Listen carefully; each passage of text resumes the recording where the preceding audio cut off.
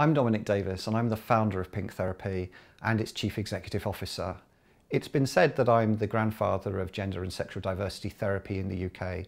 I've been working with gender and sexual diversity clients for over 30 years, and I have co-edited 3 textbooks with my colleague Charles Neal and contributed to many other publications and journal articles around this emerging subject. We're the lead body and have now been recognised by all the major psy and therapy organisations and have often collaborated with them in conferences and in policy documents. The field has expanded a great deal since the year 2000, and we have embraced it by pioneering work going beyond LGBT. We now are embracing other marginalised and discriminated identities. Asexuals, people involved in BDSM and kink as a consensual sexual practice and lifestyle, and other groups which would not feel comfortable accessing mainstream counselling services or indeed accessing the LGBT counselling provision that exists in Britain or indeed some other places around the world. In 2007, the British Association for Counselling and Psychotherapy gave me their highest award, which is a fellowship of the association, for what they call my outstanding contribution to the field. Last year, I was in the Rainbow List, which is the Independent on Sunday newspaper's list of over 101 key LGBT people who are helping to change Britain for a better place. I'm really proud and excited by my contribution to the field of psychotherapy through the development of gender and sexual diversity in Britain. The course that we're launching today has been brought together through collaboration between myself, my colleague and former student Olivier Cormier-Otagno, and Dr. Meg John Barker, who works with the Open University. It's a very exciting proposal and we're really pleased to be able to offer it. So Dominic, we've got exciting news at Pink Therapy. We've got some very exciting news, yeah. But before we come to that, maybe we need to talk about what is Pink Therapy and what we do. It's probably a good idea to explain that Pink Therapy is the UK's lead body on working with gender and sexual diversity clients. We've been around for over 15 years. We are the organisation that therapists come to in order to train to work with gender and sexual diversities. And that's a term that we've coined to be much more inclusive and go beyond LGBTIQQA, because LGBTIQQA is too much of a mouthful, but it's too narrow because it also excludes things like BDSM, asexualities, and other disenfranchised and marginalised groups. Objectum sexuals, for example, never get covered in LGBTIQQA. So we've kind of extended way beyond. We take a non-pathologising perspective. We're very sex positive, and we don't assume that relationships are best delivered or lived within a framework of a couple. So we're exploring and teaching therapists around polyamory and non-monogamies and swingers and other forms of relationship style. We also have a strong presence in the debate around conversion therapy. Yes, we've been active in working with all the lead bodies, constructing a document called a Memorandum of Understanding, which puts at its centre the fact that therapists in the UK need to be able to work with requests for change of their same-sex orientation or attractions because they may be presenting gay and unhappy about that and wanting to be cured. And this is something that we've been very actively consulting and working on. So there's a huge body of knowledge and of training to acquire to work with this population.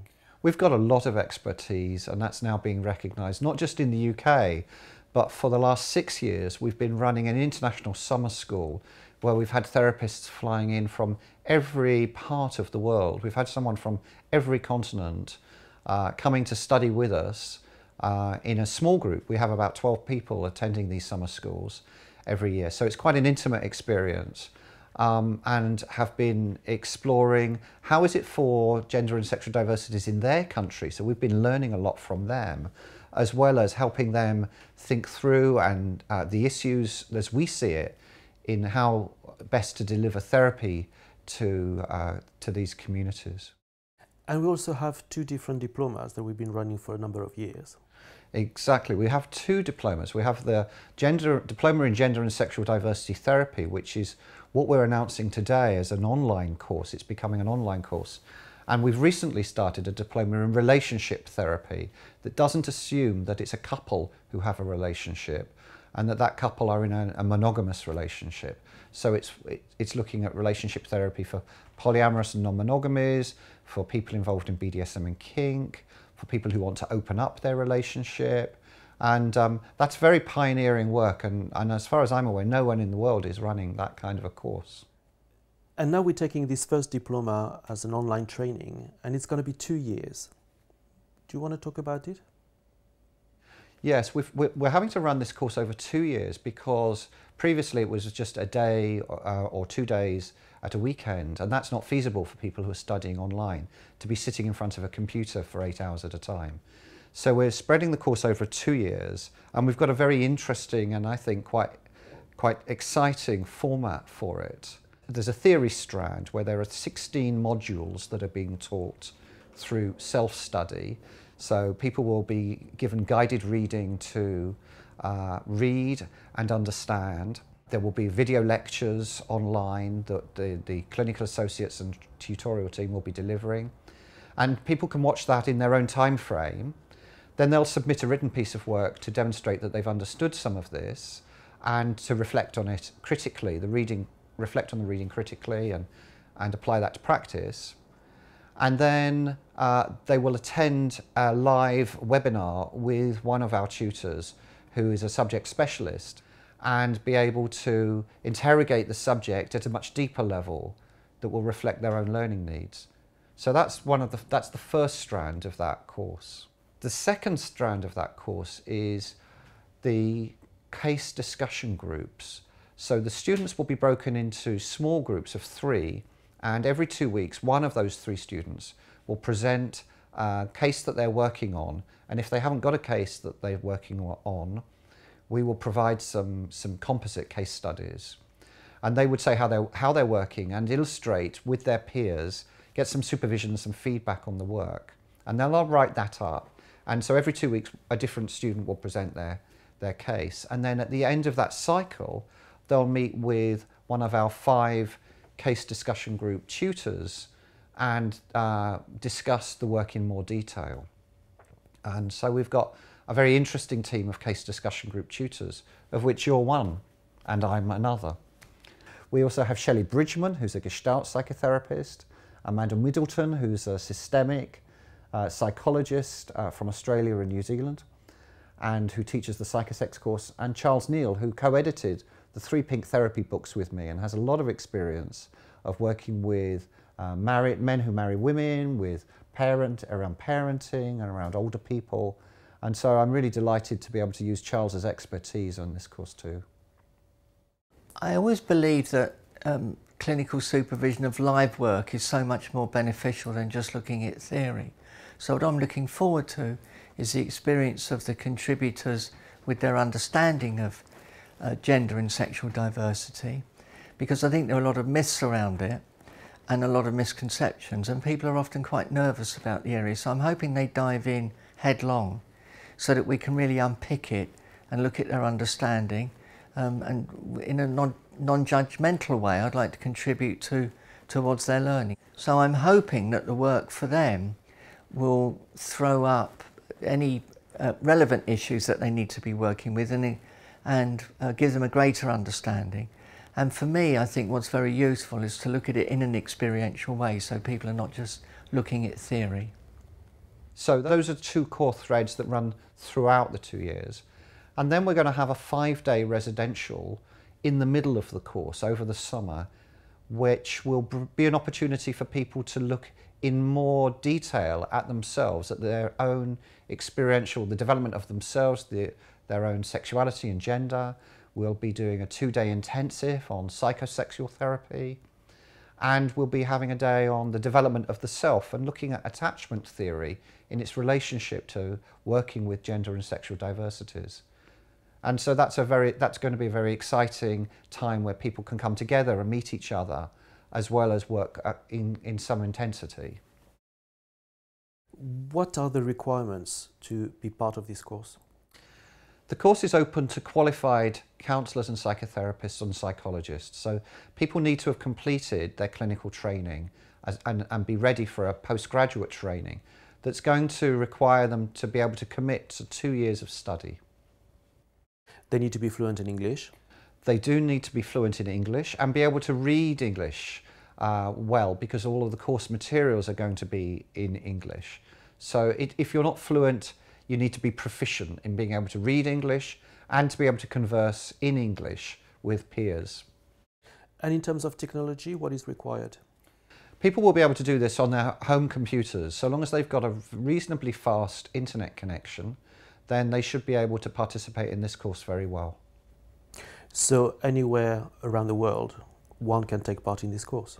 Indeed, anywhere around the world. The training will be, the self-study will be at their own program. They just need to be ready to be attending a live webinar at our time on a Friday evening, early on a Friday evening.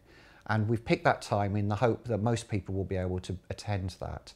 The supervision groups, the case discussion groups, because they're in a group of 3, they can negotiate that with their peers in that group at a time frame that kind of works for them.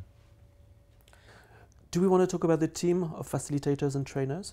We've got a pretty interesting team of facilitators and trainers.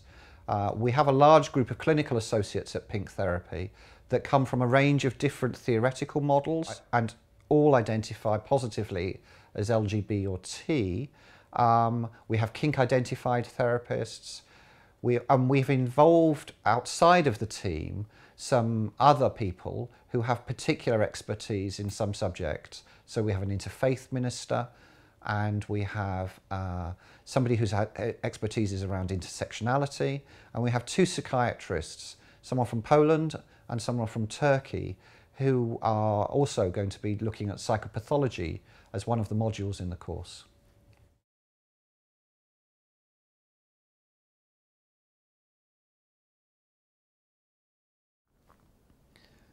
The course comprises of 16 theory modules.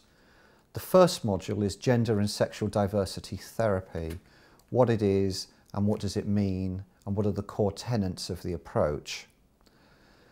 The second module is on shame, because shame is a core issue affecting most, if not all, gender and sexual diversities. So the module that I teach on the essentials is about shame and internalised depression. Obviously a very core issue for a lot of GSD clients. Most of us grew up in very oppressive environments and will have absorbed that in some way. So this module looks at different ways of working with what we've absorbed. The third module is on intersectionality, which is a very current topic and looks at different intersections of identities: age, race, class, gender, all of these, rurality, and so intersectionality will be studied. The fourth module is on coming out, which is often a core issue for many gender and sexual diversities. On the fifth module, I'm presenting a module on living and working within your own communities. Therapist disclosure of sexual orientation, which is often a core theme for many therapists working with clients, and how we maintain professional boundaries. The sixth module is on ageing and intergenerational work. So I'm one of the writers of the intergenerational and ageing course for Pink Therapy, and the reason I think it's important is that not only do probably all of us have a fear of getting older and dying, but that in the gay world, gay and lesbian world, there's also the issue around loss of looks, fear about being past it and whether we'll be even seen in our world with any kind of interest or respect. The 7th module is on gender identities. When I'm the presenter on webinar for gender identities, I think what we want to do is take a root and branch look at it really, give people comfort with terminology, what the various experiences mean. And I see my job as a facilitator of a process that makes people comfortable about challenging their own norms and their own expectations, so that it's an experience that will be beneficial because people are not inhibited about saying the wrong thing. For me, I think that's really, really important. And the 8th module, completing the first year, will be on different sexual practices. Hi, I'm Meg John Barker and I'm going to be presenting the sessions on gender identities and sexual practices on the Pink Therapy online course. I think these topics are both really important and somewhat neglected often when the focus is on sexual identities such as LGB. So the gender identities one will be covering the full range of gender identities that people can have from both a cisgender or a trans perspective. So covering masculinities and femininities, but also all of the non-binary genders that are proliferating at the moment and people are beginning to experience and identify with. For sexual practices, again, the focus is often identity rather than practice. So we'll be looking at practices such as kink sexualities and also just a different range of sexual practices that people engage with more widely. And again, I think this begins to fill in the gaps that are left by a lot of the training in these areas that focuses on sexual identities. And then the course will have a 5-day residential intensive. The 5-day residential will commence with Amanda Middleton and I taking a 2-day workshop of an introduction to psychosexual therapy. Therapists generally cover very little about human sexuality and are often too afraid to even discuss sexual issues with their clients. And so we have developed a 2-day course which we've been running for about a decade now. We will also have a day on attachment theory and attachment therapy with Judy Yellin. And this is a psychoanalytic model which looks at the development of the self and is core to working with gender and sexual diversity clients. And we have a particular slant on that, which I think you'll find very interesting. The 4th day of the course will be an experiential day that Olivier and Michelle Bridgman, or Shelley Bridgman as we call her, will be facilitating an exploration of your own sexual histories and gender identities and how you've come to make sense of yourself. And on the last day of the residential, Olivier and I will be looking at support, supervision, ethics and boundary issues, particularly focusing on how you're supporting yourself when you go back away from the residential, because many of the therapists that we have been training are working in isolation, and it's really important that we think about that. We think the residential is going to be a very exciting part of the course, and in the evenings we're going to be showing LGBT movies and having some discussions around some of that, as well as having the opportunity to meet with most of the case discussion group tutors. Will be holding a tutorial during that residential. Beginning the 2nd year, Module 9 will be on relationships, looking at different models of relationships and relationship dynamics. Module 10 will be on sexual practices at a deeper level, including BDSM. Module 11 will be on LGBT parenting issues. Module 12 is on abuse, both child sexual abuse and domestic violence and intimate partner abuse. Module 13 will be on mental health issues and working with more severe and underlying and enduring psychopathologies and mental health problems. And we have that being presented by 2 psychiatrists. Module 14 will be on substance misuse, and both alcohol and drugs are implicated in higher incidences amongst gender and sexual diversities. So the module is substance misuse. The relevance, I guess, is about the overlap between psychological problems and substance misuse across the range. There are various groups that we might think about importantly. Recent reports, certainly in the UK, have indicated the concentration sometimes for alcohol use and alcohol use problems amongst lesbian and bi women, a group that perhaps otherwise may not seek help and treatment in statutory services, may be experiencing a lot of difficulties that may otherwise go unrecognised. For myself, well, a fair bit of my recent experience, I suppose, has been involved in both the treatment and also thinking about national policy around what we're, certainly in the UK, in major cities, calling chemsex difficulties, where gay and bi men's sexual behaviour and their club drug behaviour become so overlinked and associated that we're, finding reports of people who are not having sex outside of drug use for any times at all. For me, this is of key significance, because I suspect that guys who are involved in this kind of difficulty, having these kind of difficulties, are again not going to show up in mainstream substance misuse services, but may indeed find their way to GSD therapists and other particular, focused treatment services, both perhaps statutory and also kind of non-statutory services.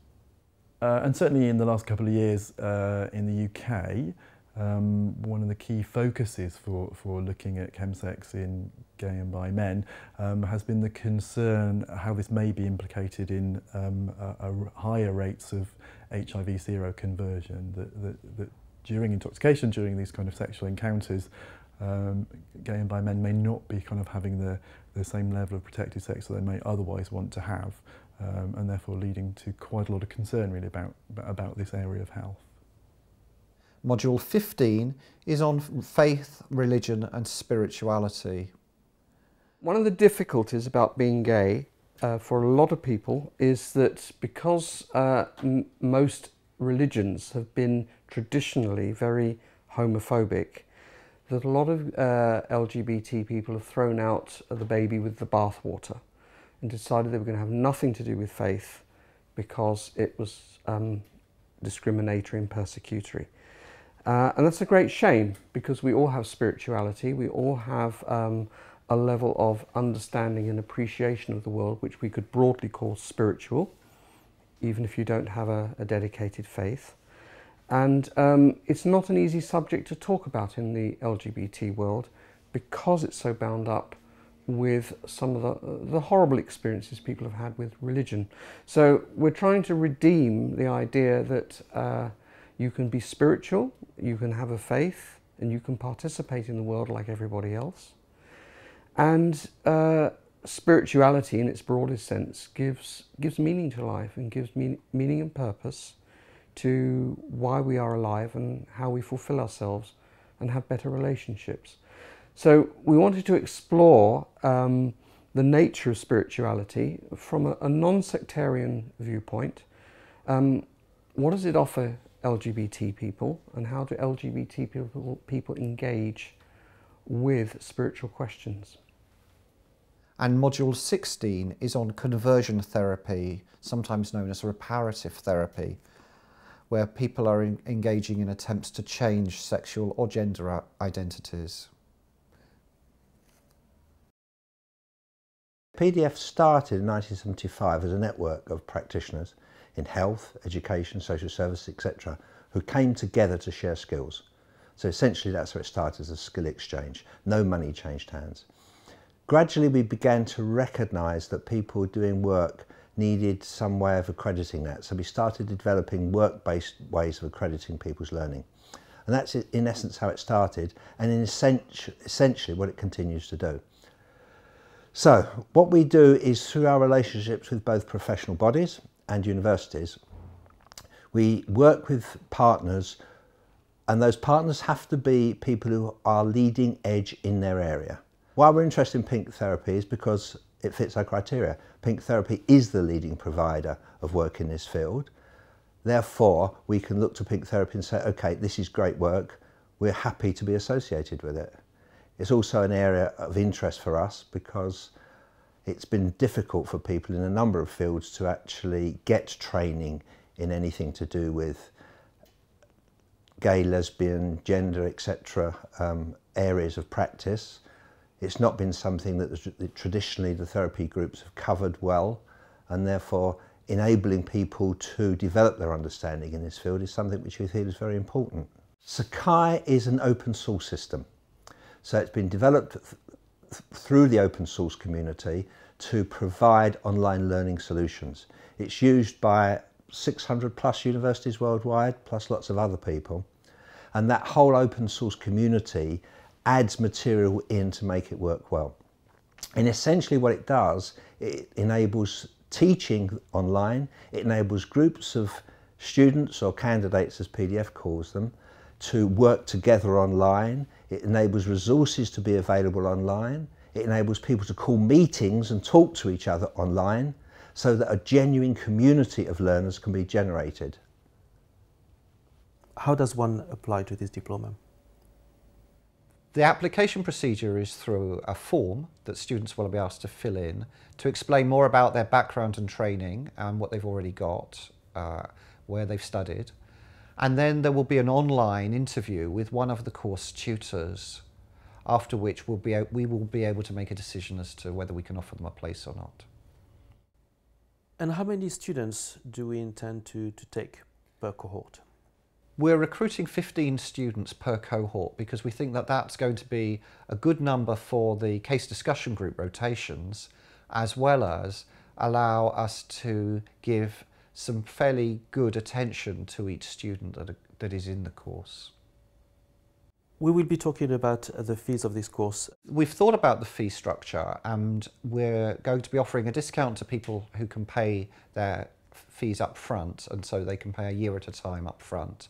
But we're also going to be offering a payment plan so people can pay in instalments to spread the cost of the course throughout over each year.